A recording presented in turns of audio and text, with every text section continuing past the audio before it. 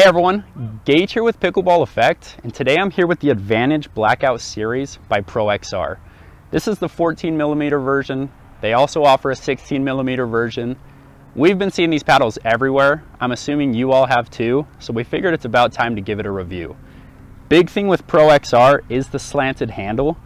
It's supposed to fit in your palm really well, so yeah, I've been playing with it for about 2 weeks, and here's my thoughts.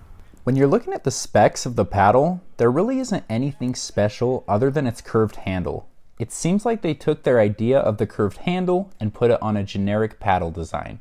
It has a 14mm polymer core and a fiberglass face. It's an elongated shape, it's 16.5 inches, and 5.5 of those inches are in the handle. I like that they gave it a longer handle. That's the trend these days, and I'm all for it. I imagine you're probably most interested in how the slanted handle feels, so let's talk about that first. ProXR claims that the unique handle shape is supposed to optimize your hand's connection to the paddle to create quicker reload, increased spin, and added control. I didn't notice any difference in spin or feel like I had any additional control, but I did notice a difference in reload time. I thought the grip helped me bring my paddle back into position a little bit quicker, so I was always ready to strike. Though I think it helped with my hand speed and my volleys felt strong, there were two main drawbacks for me about the handle that are keeping me from praising it. One, it felt awkward rolling the ball or flicking it while at the net. As someone who likes to use my wrists a lot while playing, I struggled to adjust or loosen my grip as needed and couldn't hit those shots as well as I could with a normal grip shape. Second, the handle has a foreign feeling in your hands that is hard to get used to.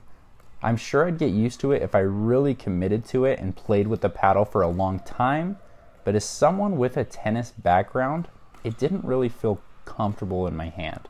Talking about attacking with the paddle, the combination of the thinner core, fiberglass face, elongated shape, and longer handle gave the paddle lots of pop.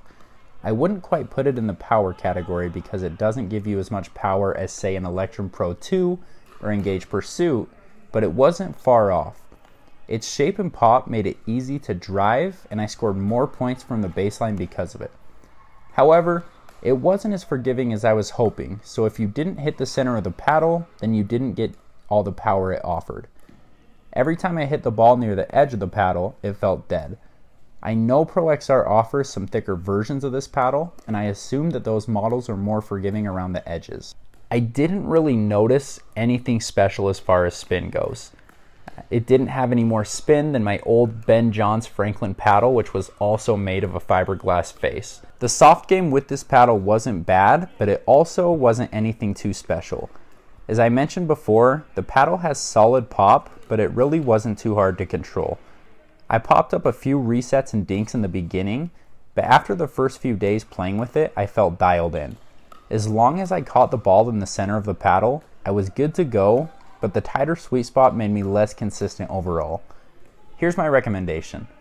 I think a ProXR handle would be good for someone new to the sport that doesn't have a tennis background. I think the grip would help that person feel quick at the net and give them strong grip on the paddle. But if you're used to a standard grip, then the unique handle shape is much harder to adjust to. As far as the rest of the paddle goes, I didn't think it felt or performed exceptionally well anywhere, though it did feel like quality material and seemed like it was built well. But when you look at the price tag of $210, I personally think it's difficult to justify that price for what you get. That's all I have for you today. Hope it helps.